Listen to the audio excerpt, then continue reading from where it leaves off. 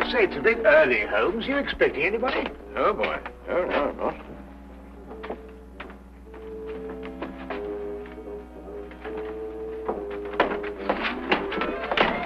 Well, good morning, Mr. Holmes. God, am I glad to see you. Yeah, I'm sorry to come barging in on you like this, but I'm in trouble. See, the situation's a bad one. Oh, it's a real stinker. I'm in dead trouble. Now, you be careful how you handle that. That's a brand new tit for. See, now, you'll understand when I explain it to you, see? Now, my name is Harry Crocker, and I'm chin-deep in trouble. Right up to there. Oh, if my poor old grandmother could only see me now. My name is Dr. Watson. This gentleman is Sherlock Holmes. Yeah, Mr. Holmes, you're the only man who can save me. Now, you've got to do something to save me, see? Everything depends on you see? My life, my career, my future, the lot. Yes, well, it all depends on you, Mr. Holmes. Yes, but what save you from what, Mr. Crocker? Well, if you can find the time, perhaps you'd like to sit down. Yeah, thank you. No. Murder, I'm afraid. What? Yes, I've been accused of murder. No. Me! Yeah, and I wouldn't harm the air on a fly's head. Not even on a prison fly. Yeah, I faint when I see blood. And they go and accuse me of murder. You know, Mr. Holmes, now, look, you're a man of intelligence and capacities and appetites like. See, you're a man of education. Crocker? Did you say Harry Crocker? Yes, that's right. Here, perhaps you've seen me perform at the local Vaudeville theatre. Escape artist extraordinary.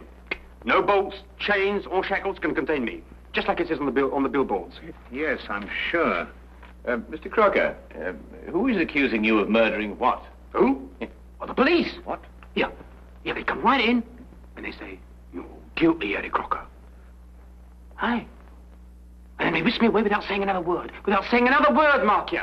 I say, Holmes. Yeah. This man is a fugitive from the law. Yeah, is there a picture of me in there? Is it any good? I hope it's my right profile. It's the best. Oh, hey, what do you think of that? It says here that you allegedly killed a young chorus girl named Sally King last night. Killed? I tried to get rid of her. I should say that amounts to the same thing. It also said that you were taken into custody by the police. That's right, yeah, that's what I said. But then, you see, I decided I had to go and see Mr. Holmes. And so, I left. What? You left? Yes. Oh, how? Look here, Holmes, this man might be dangerous. Yes, but no. Don't worry about that, Dr. Watson. Easy-going Harry Crocker, that's what they call me. Always a smile in a song when things go wrong. Eh?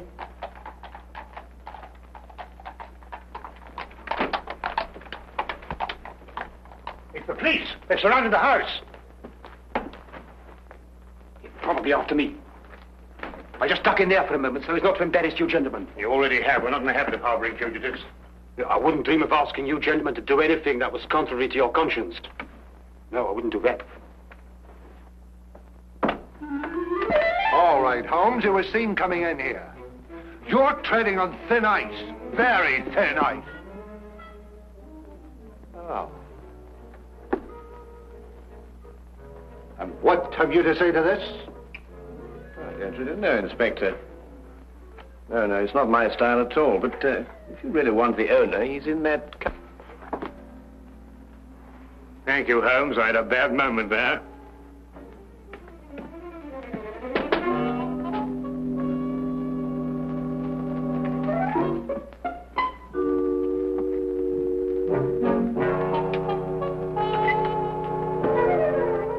Harboring criminals, obstructing the police in the execution of their duties, giving false statements to the police. That's remarkable. Truly remarkable. Well, I must say, that fella has the most remarkable flair for disappearing, Watson. Don't you agree? Well, I'd prefer he'd practice somewhere else. Inspector, what's the case against Harry Crocker? He's a murderer. As if you didn't know. Yes, you inferred as much, didn't you? But what are the facts, my dear fellow? He's a performer at the Empire Music Hall. Last night he left with one of the chorus girls. This Miss Sally King? Yes, that's right. Short time after that, she was found in the alley, dead, strangled. I see. I'd say you had a pretty slim case, you know. The stage doorkeeper heard them quarreling on the way out. And a newspaper boy has testified to the fact that Crocker came out of the alley alone. Not so slim now, is it? I think Lestrade's got the right man this time, Holmes. And Crocker denied all this? Not at all. He's admitted the truth of every statement, point by point. Well, then I don't see what all this... Here, wait a minute. Here, we had a quarrel, all right. Yes, we quarreled. But I never killed her, so may I drop dead. Well, where on earth did you come from? Well, Mr. Crocker, let me be the first to congratulate you. Absolutely inspired, inspired. Now, tell me, how did you do it? How did you manage it, eh? Yes. Oh, simple. See, all you have to learn, Mr. Holmes, is a few basic tricks on my business, and the rest is chicken's feed. Officer! You're under arrest for murder, Crocker. I warn you any more of your tricks and it'll be the worst for you. I promise you that. Yeah, Mr. Holmes, see, Mr. Holmes, that girl was only trying to capitalize on my publicity. Yeah, I gave her a smile maybe once or twice, but you know how these floozes are. But that's all. That's Here, take him away and try and keep hold of him this time. Hey, Mr. Holmes, please, you're going to do... Yeah, you must do something for me, Mr. Holmes. We'll do our best, Mr. Crocker. Yes. But you better go quietly now. You go quietly. Hey, quietly? Yes. All right. But don't forget, will you? I shan't. You won't forget. No, I You shan't. promise? Don't worry. Okay. Goodbye. Hey, Mr. Holmes, you won't forget me now, will you? You'll do your best to save me, won't you? Please, promise. Oh, my poor old grandmother going to see me now.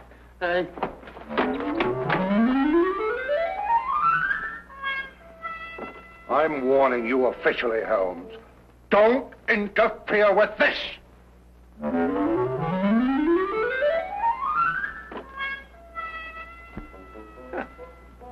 That's really remarkable, wasn't it? Absolutely remarkable. Have you any idea how possibly he could conceal himself in that closet? Don't push Lestrade too far, Holmes. He's been after your hide for a long time. Yes.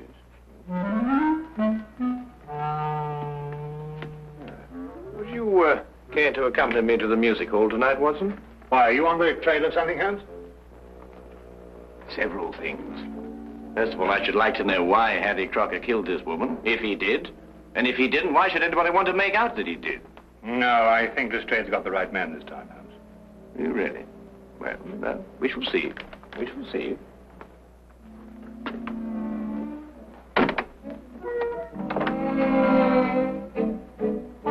Holmes?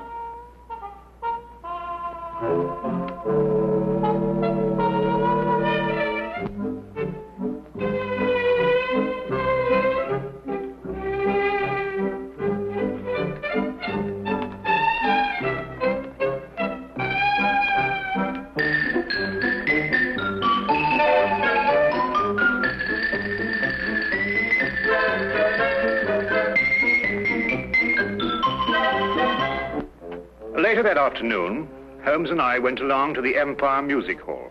Not to be entertained, mind you, though I dare say the day gave promise of that. We stopped for a moment to chat with the news vendor who repeated the story he had told Inspector Lestrade. He had been standing on that very spot the previous evening when Harry Crocker passed him coming from the stage door exit.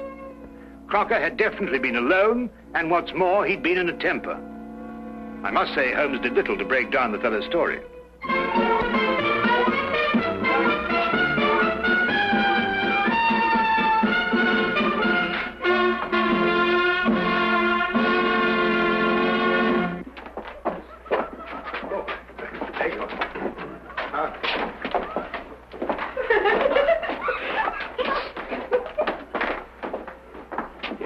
Come along, Watson. Good afternoon. My name is Sherlock Holmes. Oh, yes, indeed. I've heard of you, Mr. Holmes. My name's Charlie Willis. I suppose you've come about Sir Harry Crocker's trouble. Yes, I have. Tell me, is there any other exit from backstage to that alley out there? Oh, none, sir. The only other way out is round through the front of the house. Then anyone going from this area to that alley would have to pass your desk on the way. Yes. I presume you remain on duty throughout all performances?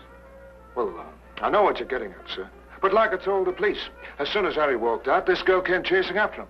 Ooh, buzzing like a hornet she was. And where did you see her next?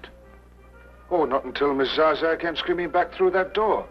I ran out and found the girl lying there, dead.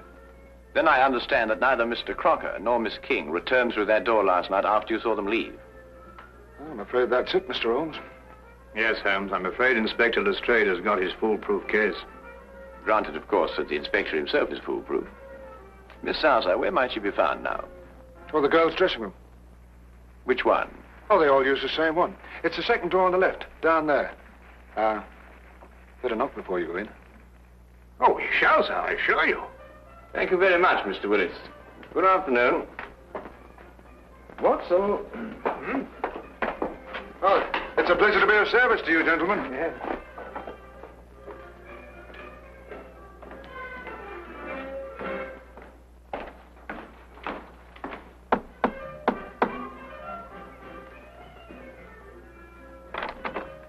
Well, what is it? Oh, excuse me, madam. I'd like to have a word with Miss Zaza. Is that good? It can't possibly. She's busy. We have a show to do, you know. Yes, Ah! Here I come in my gonfalon. La la la la la. Carry on, lad. Well, hello. Mr. Holmes, I knew you would let me down.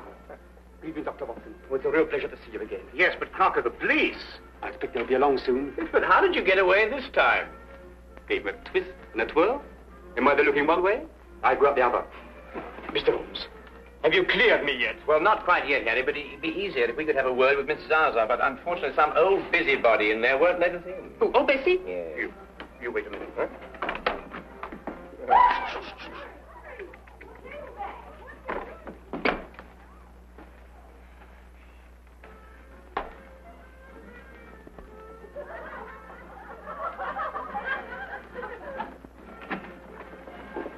Come right in, gentlemen. This is a most uncomfortable business, Holmes. Really, I beg your pardon. Gentlemen, this is Miss Zaza, singer extraordinary. Now, Fanny, tell Mr. Holmes everything he wants to know. And don't be shy. All right, Harry. What would you gentlemen like to know? Oh, well, we're sorry to inconvenience you, Miss Zaza, but, That's all right. I understand it was you who first discovered Miss King's body.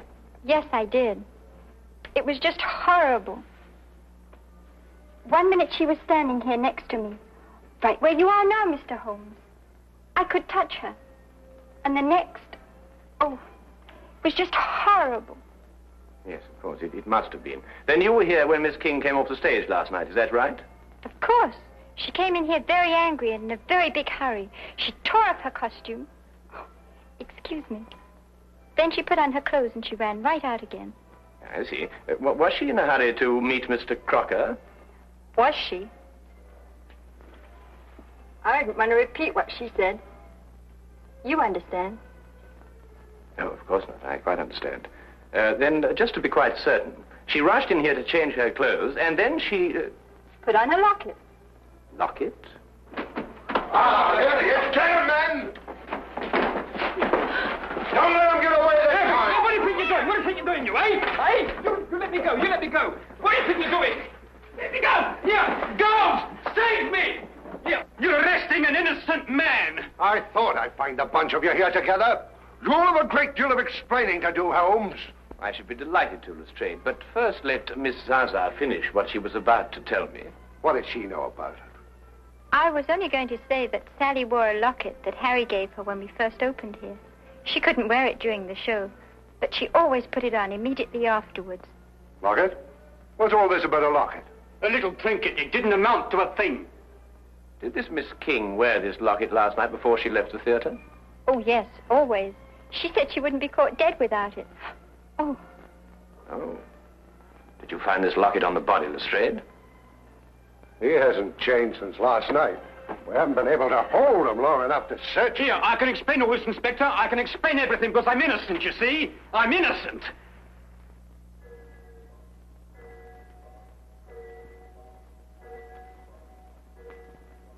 Oh, poor Harry. Why did you murder her?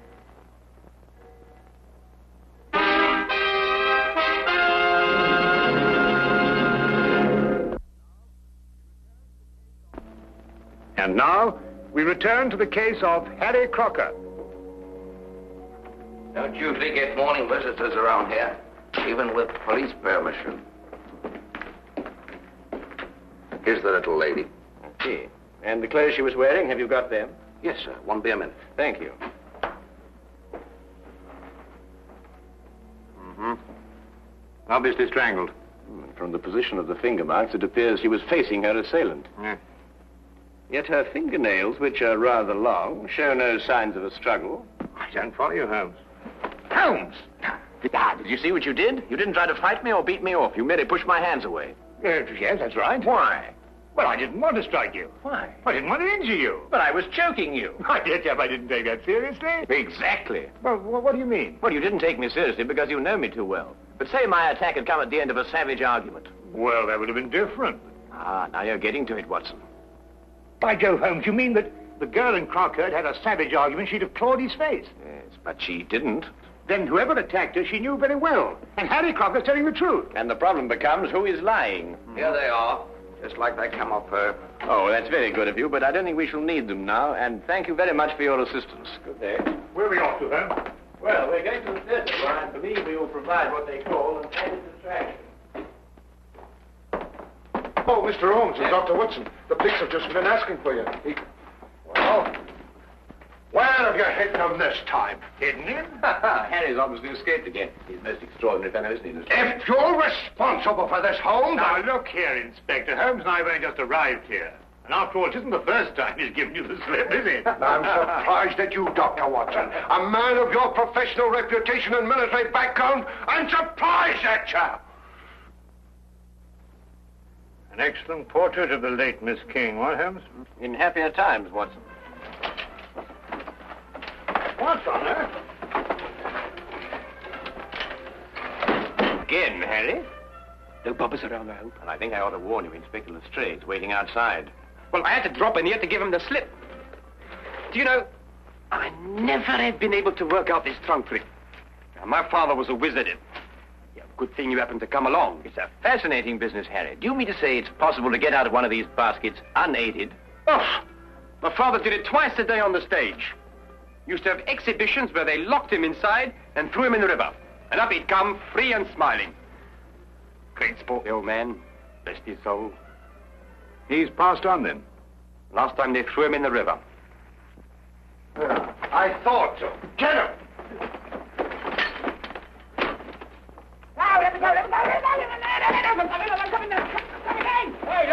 Hey, let me go.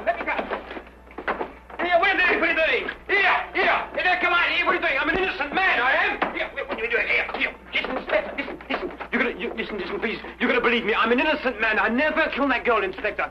I took her out after the show once or twice for a drink, and then we went dancing a bit, and that's all I'm going to put you where I can keep an eye on you. You've slipped for the last time, my slippery little man. Hey! Here! Let me go! Take it off! Oh, just one moment, Inspector. Tell me, Harry, did Miss King join the show in Manchester, or had you met her before that? No, she joined up in Manchester. I never saw her before that. Stage-struck kid, you know the type. Wait a minute, Holmes. How did you know about this girl being in Manchester? Well, all her clothes had Manchester shop labels. And this portrait of her was both drawn and signed in Manchester, as you will notice by the date, May 1897. Oh, Harry, I've had a certain amount of experience with lockpicking in a purely amateur way, you understand. Now, I wondered, do you suppose that this little piece of wire of 3/16 diameter would in any way manipulate this lock? Say we inserted it through here like this and then I think that's a good idea. Wait a minute, Holmes. Nonsense like that at a time like this. Take him out of here. Hey! Excuse me, Inspector.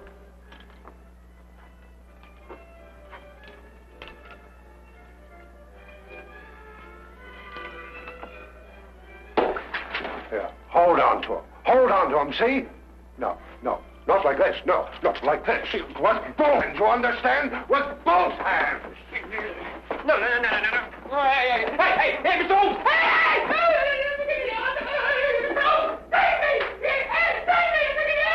That is the end of the Harry Crocker case.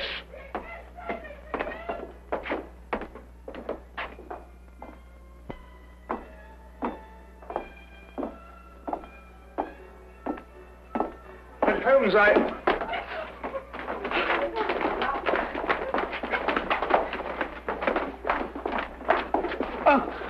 do beg your pardon. I didn't notice that you... It was my fault, Dr. Watson. Oh, look, I spilled my makeup on your coat. Yes, I'm terribly of course, sorry, sir. that's it, and don't apologize, young lady. We're all indebted towards you. I beg your pardon? You've just proved that Harry Crocker couldn't possibly have murdered Miss King. Here, Lestrade, ask Harry to come over here, would you?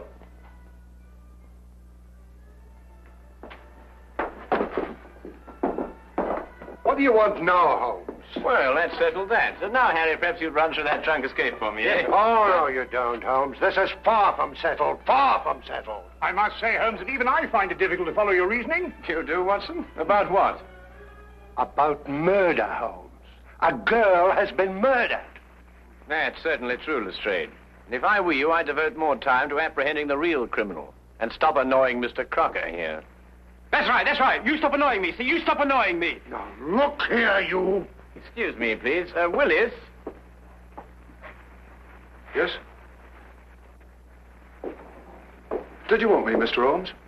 Not I, Mr. Willis. But I believe Inspector Lestrade does. For murder. I don't understand, Mr. Holmes. Then let me explain a little, Mr. Willis. First, there is the obvious connection between you and Miss King. Both of you lived for a number of years in Manchester. Yes, but that doesn't mean that The girl's clothes and picture came from Manchester. She joined the show there, her first job as an entertainer. Mr. Willis here wears a Manchester school badge. His desk is covered with clippings of a Manchester cricket team, showing a loyalty of long attachment. And if you require anything further, well, he's just admitted it himself. I'd wager, too, that you were instrumental in getting her a job with this company. Well, what if I did? She could dance a little. She was very pretty and... And you thought she was throwing away her prettiness on Mr. Crocker? Well, I advised her against seeing him, yes. After all, I felt responsible for finding her a job in the company. Not responsible, Mr. Willis. Jealous.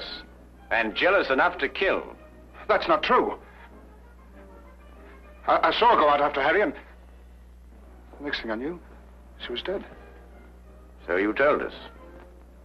And so the entire case against Mr. Harry Crocker rested upon your testimony. But you overlooked something. What was that? Miss King did go outside to speak to Harry, and they did quarrel. But then he left, and she came back. Is that true? Not a word. She never came back through that door. The sleeves and collar of her dress still bore traces of her stage makeup when it was found on her body. Yet she herself wore no makeup at all at the time of her death. We checked that, didn't we, Watson? Absolutely none, Inspector. Good man, Holmes. Miss Zaza testified that Miss King didn't have time to remove her makeup before rushing after Harry. Yet how else, then, could she have been found without makeup? Unless she had returned and removed it. And when she returned, Mr. Willis... Well, you'd mix things up. Stop him! Don't tempt me, Charlie. I owe you a few as it is. She played me along till she had the job here. She didn't care about Harry or about anybody but herself. She deserved what she got. Take him out.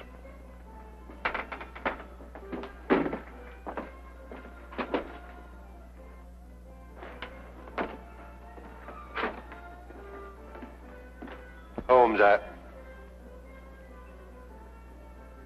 now where's he gone? Well, I don't know. Well, listen.